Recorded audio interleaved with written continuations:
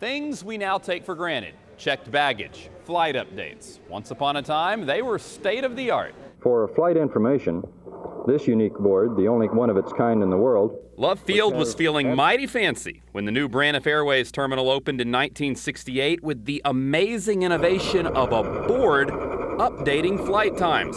And the way they handled your bags, well, reporter Phil Reynolds got an inside look. If you think the passenger service is nice, the new Braniff terminal here at Dallas Love Field, you should see how they treat the baggage. Just don't trip on that microphone cord. But fancy as it was, in 1973, the airlines at Love Field started moving out. While the planes continue to fly, the moving trucks continue to roll, rushing to move over 3.5 million tons of equipment to the airline's new home 20 miles away.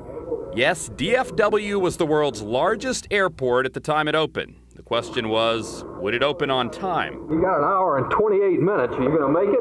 Yes, sir. An American Airlines flight from New York landing at midnight was the first ever arrival, and workers used every last second to get it ready. And you're going to get all this laid before that plane gets in here? Yep. What happens if you don't? Then he's going to blame the reporter who wouldn't stop bothering him. But when the airlines at Love Field left for DFW, it left a lot of open space. Space they turned into the best layover in America. The family-oriented recreation center features this 13,000 square foot ice rink. Film from the SMU Jones Film Archive shows Love Field providing some real entertainment. A dining area, cabaret, cocktail lounge, and this 10,000 square foot combination dance floor and roller skating rink.